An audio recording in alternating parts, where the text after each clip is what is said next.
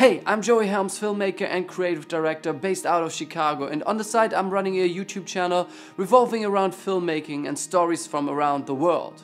In our journey as filmmakers, we encounter new concepts and ideas every day, be it creative challenges we have to overcome or technical aspects we have to understand in order to use our tools to their fullest extent. As you move up to shoot with professional parfocal cine-zoom lenses like the FUJINON M case, one technical feature you will certainly come across is flange focus adjustment, or commonly known also as back focusing. A properly back focused parfocal zoom lens keeps your subject in focus as you zoom in or out.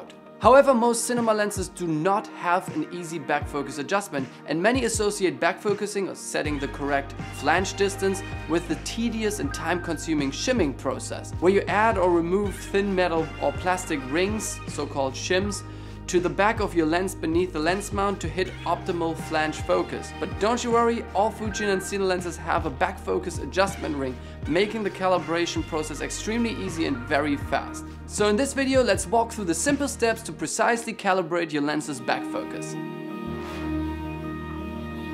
First, place your camera with the lens on a tripod and pull out a good old focus shard or Siemens star. If you don't have one of those handy because you're on set, don't you worry, just use a fence or a brick wall or any object with fine detail will do. If you're adjusting a wide angle lens, place the camera around 6 feet away from the shot. If it's a telelens, keep a 15 to 20 feet distance.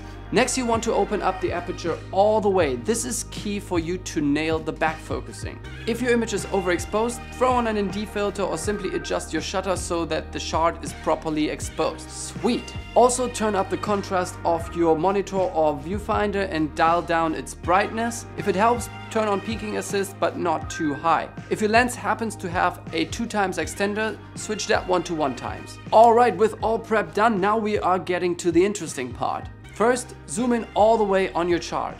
Now adjust the front focus ring on your lens until you hit optimal focus. Then zoom all the way out, full wide.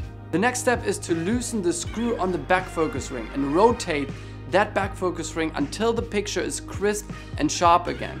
Now repeat these steps 2 to 3 times to achieve best results, especially when you shoot 6K or 8K. Don't be shy. Sometimes it takes a few turns until you nail it, and keep in mind, use the front focus ring when you're all the way zoomed in, and use the back focus ring when you're all the way wide. Once you hit the sweet spot with your back focus, the last step to do is tighten the screw on the ring. But hey, don't over tighten it, cause it could dent the barrel. If you follow these super simple and fast steps, you can be confident in your lens tracking focus throughout the entire zoom range, and you can focus on your shoot, pun intended. Thanks so much for watching. For more info, check out FUJINON.com. Bye.